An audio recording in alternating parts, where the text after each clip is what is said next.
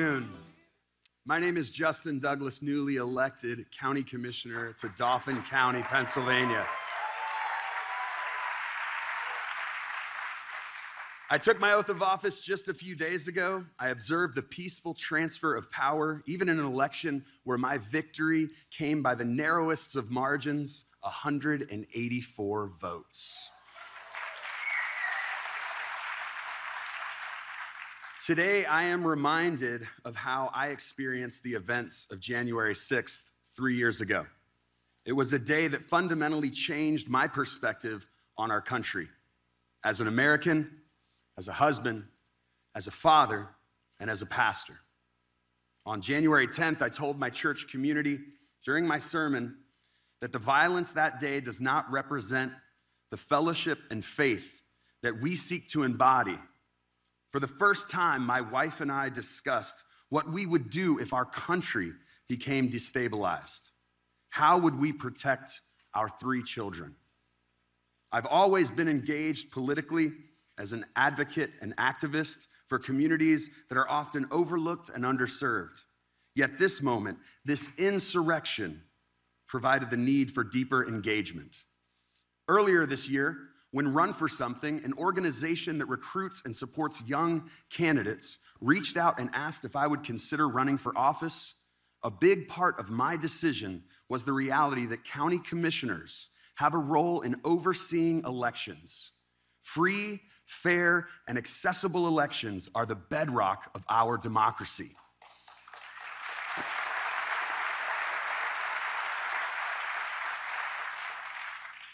Donald Trump represents a clear and present danger to that democracy. His lies about the election, encouraging his supporters to violently stop the peaceful transfer of power, make him unfit to be president. I'm proud to be here today, supporting a president who has been strong and unequivocal in his defending American democracy.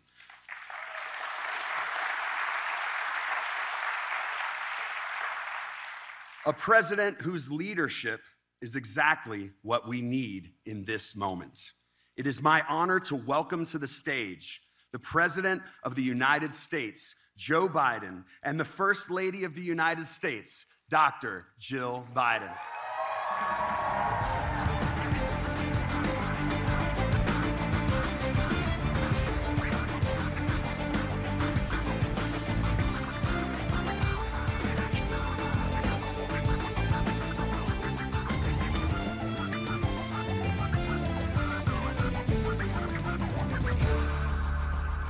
Thank you, thank you.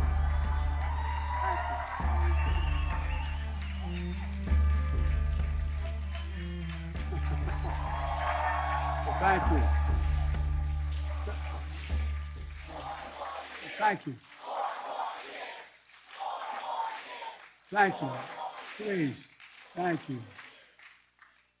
Please, thank you very, very much. Today, the topic of my speech today is deadly serious, and I think it needs to be made at the outset of this campaign. In the winter of 1777, it was harsh and cold as the Continental Army marched to Valley Forge.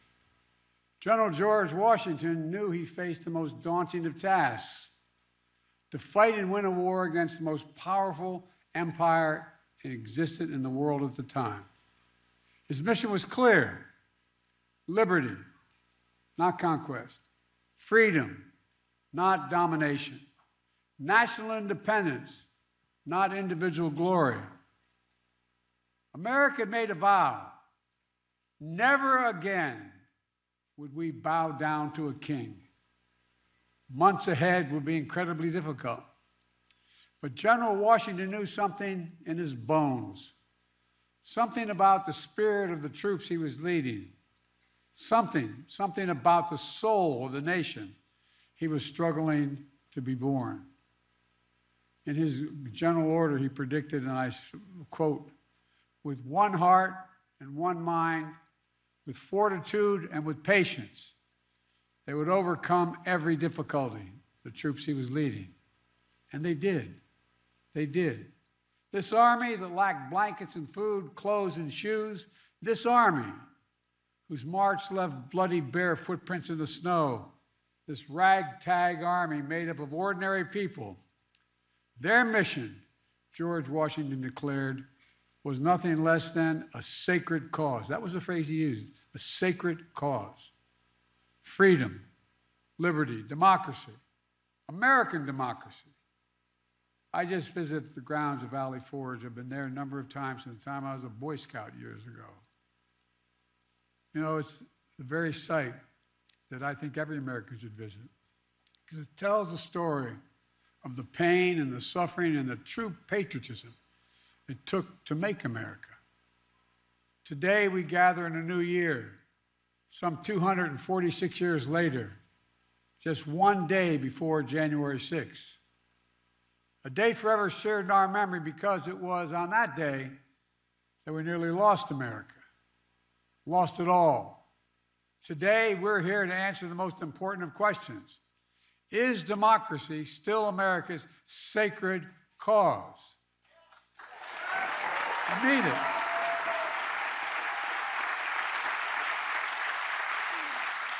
This is not rhetorical, academic, or hypothetical. Whether democracy is still America's sacred cause is the most urgent question of our time. And it's what the 2024 election is all about. The choice is clear. Donald Trump's campaign is about him, not America, not you.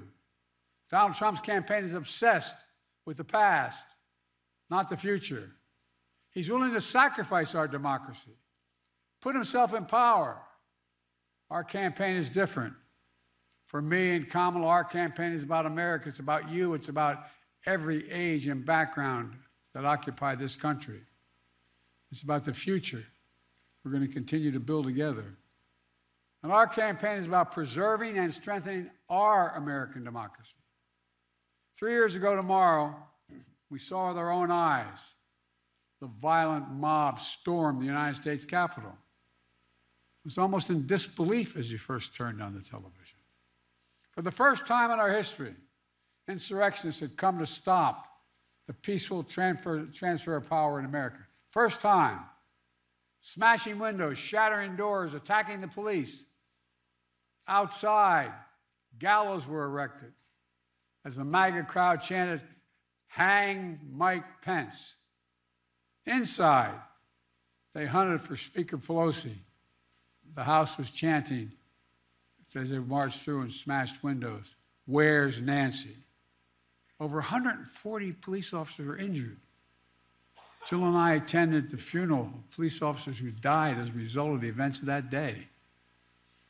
Because of Donald Trump's lies, they died because these lies brought a mob to Washington. He promised it would be wild, and it was. He told the crowd to fight like hell, and all hell was unleashed. He promised he would write them, everything they did. He would be side by side with them. Then, as usual, he left the dirty work to others. He retreated to the White House. As America was attacked from within, Donald Trump watched on TV in the private small dining room off the Oval Office. The entire nation watched in horror. The whole world watched in disbelief. And Trump did nothing. Members of his staff, members of his family, Republican leaders who were under attack at that very moment pled with him. Act. Call off the mob. Imagine had he gone out and said, "Stop." And still, Trump did nothing. It was among the worst derelictions of duty by a president in American history. An attempt to overturn a free and fair election by force and violence. A record 81 million people voted for my candidacy and to end his presidency. Trump lost the popular vote by 7 million. Trump's claims about the 2020 election never could stand up in court. Trump lost 60 court cases, 60. Trump lost the Republican-controlled states. Trump lost before a Trump-appointed judge and then judges. And Trump lost before the United States Supreme Court. All of it, he lost. Trump lost recount after recount after recount and state after state. But in desperation and weakness, Trump and his MAGA followers went after election officials who ensured your power as a citizen would be heard. These public servants had their lives forever upended by attacks and death threats for simply doing their jobs.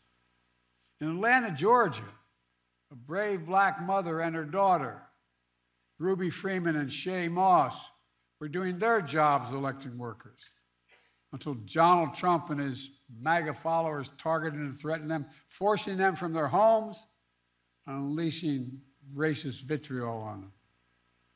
Trump's personal lawyer, Rudy Giuliani, who was just hit with a $148 million judgment for cruelty and defamation that he inflicted against them. Other state and local elected officials across the country faced similar personal attacks. In addition, Fox News agreed to pay a record $787 million for the lies they told about voter fraud. Let's be clear about the 2020 election. Trump exhausted every legal avenue available to him to overturn the election, every one. But the legal path just took Trump back to the truth, that I'd won the election and he was a loser.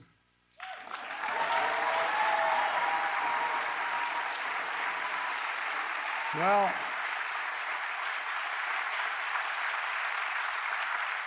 so knowing how his mind works now, he had one act left, one desperate act available to him: the violence of January the 6th. And since that day, more than 1,200 people have been charged for their assault on the Capitol. Nearly 900 of them have been convicted or pled guilty. Collectively, to date, they have been sentenced to more than 840 years in prison.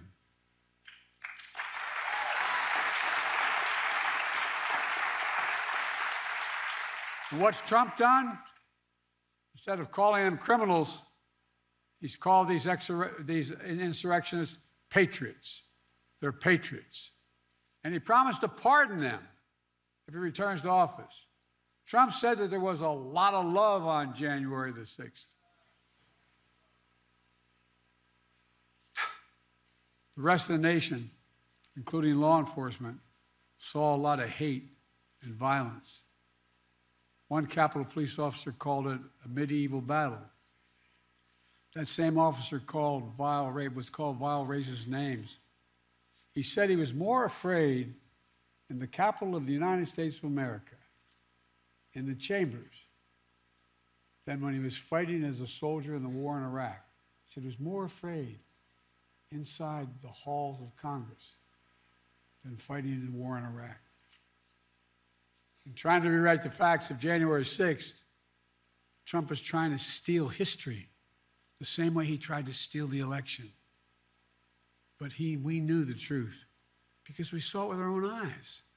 This wasn't like a story being told. It was on television repeatedly. We saw it with our own eyes. Trump's mob wasn't a peaceful protest. It was a violent assault. They were insurrectionists, not patriots. They weren't there to uphold the Constitution. They were there to destroy the Constitution. Trump won't do what an American president must do. He refuses to denounce political violence. So hear me clearly. I'll say what Donald Trump won't. Political violence is never, ever acceptable in the United States political system. Never, never, never. It has no place in a democracy, none. You can't be pro-insurrectionist and pro-American. And yet Trump and his MAGA supporters not only embrace political violence, but they laugh about it. At his rally, he jokes about an intruder, whipped up by the big Trump lie, taking a hammer to Paul Pelosi's skull and echoing the very same words used on January 6th. Where's Nancy? And he thinks that's funny. He laughed about it.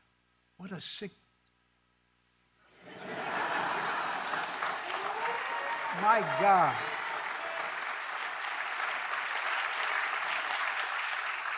I think it's despicable, seriously. Not just for a president, for any person to say that. But to say it to the whole world listening. When I was overseas, anyway. Trump's assault on democracy isn't just part of his past. It's what he's promising for the future. He's being straightforward. He's not hiding the ball. His first rally for the 2024 campaign opened with a choir of January 6th insurrectionists singing from prison on a cell phone, while images of the January 6th riot played on a big screen behind him at his rally. Can you believe that? This is like something out of a fairy tale, a bad fairy tale. Trump began his 2024 campaign by glorifying the failed violent insurrection on our Capitol. The guy who claims law and order sows lawlessness and disorder. Trump's not concerned about your future, I promise you. Trump is now promising a full-scale campaign of revenge and retribution, his words, for some years to come. They were his words, not mine. He went on to say he'd be a dictator on day one.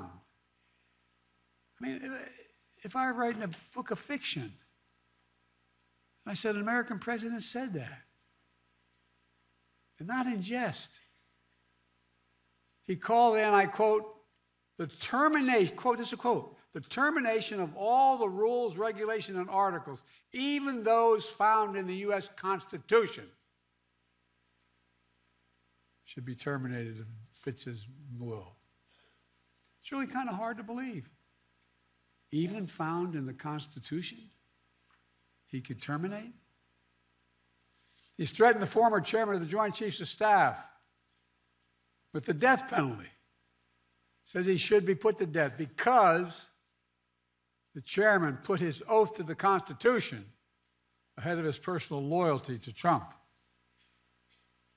This is coming from a president who called, when he visited cemeteries, called dead soldiers suckers and losers. Remember that?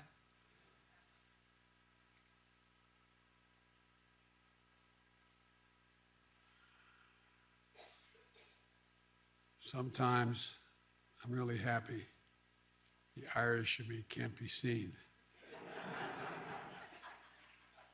It was right around the time I was at Bo's grave, Tommy. How dare he? Who in God's name does he think he is? With former aides, Trump plans to invoke the Insurrection Act, which would allow him to deploy, which is not allowed to do in ordinary circumstances, allow him to deploy U.S. military forces on the streets of America. He said it. He calls those who oppose him vermin. He talks about the blood of America as being poisoned, echoing the same exact language used in Nazi Germany. He proudly posts on social media the words that best describe his 2024 campaign, quote, revenge, quote, power, and quote, dictatorship.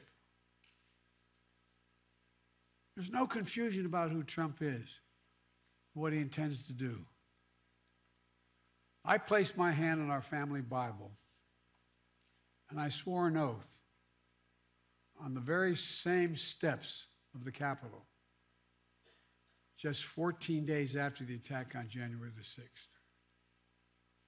As I looked out over the capital city, whose streets were lined with National Guard to prevent another attack, I saw an American that had been pushed to the brink, America that has been pushed to the brink. But I felt enormous pride, not in winning, I felt enormous pride in America, because American democracy had been tested. American democracy had held together. And when Trump had seen weakness in our democracy and continued to talk about it, I saw strength, your strength. It's not hyperbole, your strength, your integrity, American strength and integrity. Ordinary citizens, state election officials, the American judicial system had put the Constitution first, and sometimes at their peril. At their peril. Because of them, because of you, the will of the people prevailed. Not the anger of the mob or the appetites of one man. When the attack on January 6th happened, there was no doubt about the truth. At the time, even Republican members of Congress and Fox News commentators publicly and privately condemned the attack. As one Republican senator said, Trump's behavior was embarrassing and humiliating for the country. But now that same senator and those same people have changed their tune. As time has gone on, politics, fear, money, all have intervened. And now these MAGA voices who know the truth about Trump on January 6th have abandoned the truth and abandoned the democracy. They made their choice. Now the rest of us, Democrats, independents, mainstream Republicans, we have to make our choice. I know mine, and I believe I know America's. We'll defend the truth, not give in to the big lie. We'll embrace the Constitution and the Declaration, not abandon it.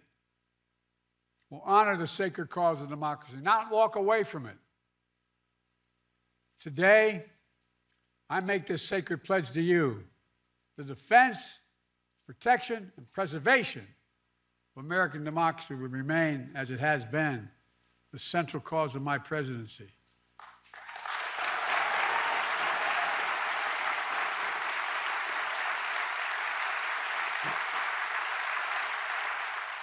America, as we begin this election year, we must be clear. Democracy is on the ballot. Your freedom is on the ballot. Yes, we'll be voting on many issues. On the freedom to vote and have your vote counted. On the freedom of a choice. The freedom to have a fair shot. The freedom from fear. And we'll debate and disagree. Without democracy, no progress is possible. Think about it. The alternative to democracy is dictatorship. The rule of one, not the rule of we, the people. That's what the soldiers of Valley Forge understood. And so was me. We have to understand it as well. We've been blessed so long with a strong, stable democracy. It's easy to forget why so many before us risked their lives and strengthened democracy. What our lives would be without it. Democracy means having the freedom to speak your mind, to be who you are, to be who you want to be. Democracy is about being able to bring about peaceful change. Democracy is how we've opened the doors of opportunity wider and wider with each successive generation, notwithstanding our mistakes. But if democracy falls, we'll lose that freedom. We'll lose the power of we, the people, to shape our destiny. If you doubt me, look around the world. Travel with me as I meet with other heads of state throughout the world. Look at the authoritarian leaders and dictators Trump says he admires. He out loud says he admires. I won't go through them all. It'll take too long. Look, remember how he refers to what he calls love letter exchanges between he and the dictator of North Korea? Those women and men out there in the audience who ever fought for the American military, would you ever believe you'd hear a president say something like that? His admiration for Putin. I could go on. And look at what these autocrats are doing to limit freedom in their countries. They're limiting freedom of speech, freedom of press, freedom to assemble, women's rights, LGBTQ rights. People are going to jail, so much more. It's true, the push and pull of American history is not a fairy tale. Every stride forward in America is met with ferocious backlash many times from those who fear progress and those who exploit that fear for their own personal gain. From those who traffic in lies, toll for power and profit. For those who are driven by grievance and grift, consumed by conspiracy and victimhood. From those who seek to bury history and ban books. Do you ever think you'd be in a political event talking about book banning for the presidential election? The choice and contest between those forces, those competing forces, between solidarity and division is perennial. But this time it's so different. You can't have a contest. You can't have a contest if you see politics as an all-out war instead of a peaceful way to resolve our differences. All-out war is what Trump wants. And that's why he doesn't understand the most fundamental truth about this country. Unlike other nations on earth, America is not built on ethnicity, religion, geography. We're the only nation in the history of the world built on an idea. Not hyperbole, built on an idea. We hold these truths to be self-evident, that all men and women are created equal. It's an idea. Declared in the Declaration, created in a way that we've viewed everybody as equal and should be treated equal throughout their lives. We've never fully lived up to that. We have a long way to go. But we've never walked away from the idea. We've never walked away from it before. And I promise you, I will not let Donald Trump and the MAGA Republicans force us to walk away now.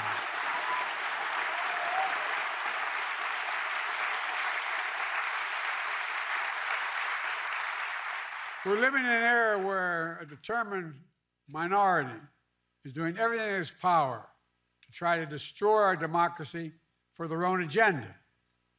The American people know it, and they're standing bravely in the breach.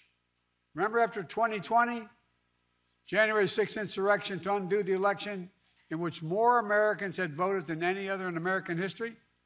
America saw the threat posed to the country, and they voted them out. In 2022, historic midterm election, in state after state, election after election, the election deniers were defeated. Now in 2024, Trump is running as the denier-in-chief, the election denier-in-chief. Once again, he's saying he won't honor the results of the election if he loses. Trump says he doesn't understand. Well, he still doesn't understand the basic truth. That is, you can't love your country only when you win. You can't love your country only when you win.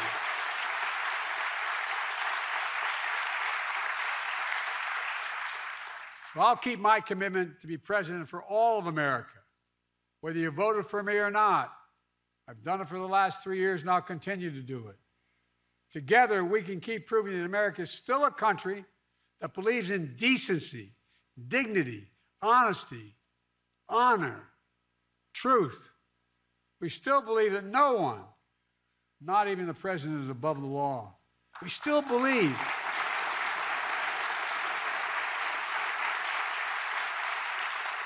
the vast majority of us still believe that everyone deserves a fair shot at making it. We're still a nation that gives hate no safe harbor. I tell you from my experience working with leaders around the world, and I mean this sincerely, not a joke, that America is still viewed as the beacon of democracy for the world. I can't tell you how many world leaders, and I know all of them, virtually all of them, grab my arm in private and say, "He can't win. Tell me." No, my country will be at risk. Think of how many countries, Tommy, you know that are on the edge. Imagine. We still believe in we the people. And that includes all of us, not some of us. Let me close with this. In the cold winter of 1777, George Washington and his American troops of Valley Forge waged the battle on behalf of a revolutionary idea. that everyday people, like where I come from and the vast majority of you, not a king or a dictator, that everyday people can govern themselves without a king or a dictator. In fact, in the rotunda of the Capitol, there's a giant painting of General George Washington, not President Washington. And he is resigning his commission as Commander-in-Chief of the Continental Army. A European king at the time said, after he won the revolution, now's the time for him to declare his kingship. But instead, the mob that attacked the Capitol, waving Trump flags and Confederate flags, stormed right past that portrait. That image of George Washington gave them no pause, but it should have. The artist who painted that portrait memorialized that moment because he said it was, quote, one of the highest moral lessons ever given to the world, end of quote. George Washington was at the height of his power, having just defeated the most powerful empire on earth. Could have held on to power as long as he wanted. He could have made himself not a future president, but a future monarch, in effect. And by the way, when he got elected president, he could have stayed for 2, 3, 4, 5 terms till he died. But that wasn't the America he and the American troops at Valley Forge had fought for. In America, genuine leaders, democratic leaders with a small d, don't hold on to power relentlessly. Our leaders return power to the people, and they do it willingly, because that's the deal. You do your duty. You serve your country. And ours is a country worthy of service, as many Republican presidents and Democratic presidents have shown over the years. We're not perfect, but at our best, we face head on the good, the bad, the truth of who we are. We look in the mirror and ultimately never pretend we're something we're not. That's what great nations do. And we're a great nation. We're the greatest nation on the face of the earth. We really are.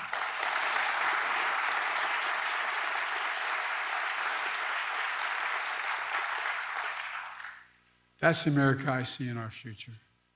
We get up. We carry on. We never bow. We never bend. We speak of possibilities, not carnage. We're not weighed down by grievances. We don't foster fear. We don't walk around as victims. We take charge of our destiny. We get our job done with the help of the people we find in America, who find their place in a changing world and dream and build a future that not only they, but all people deserve a shot at. We don't believe, none of you believe America's failing. We know America's winning. That's American patriotism.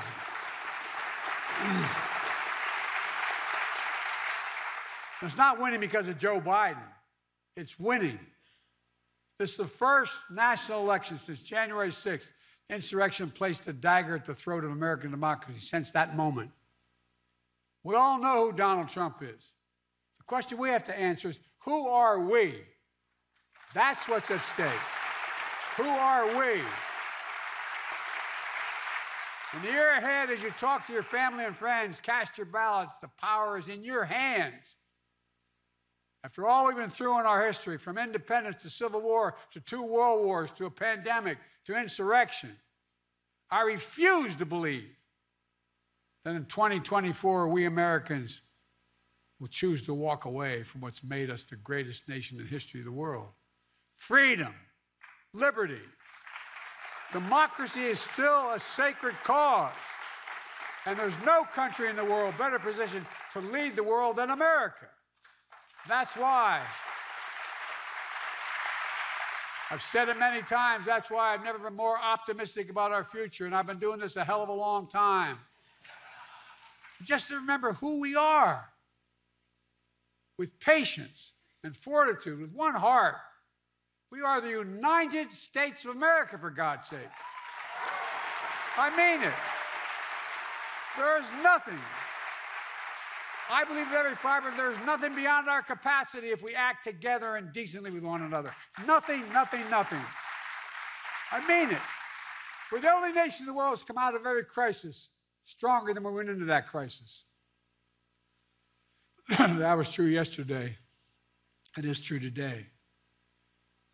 And I guarantee you will be true tomorrow.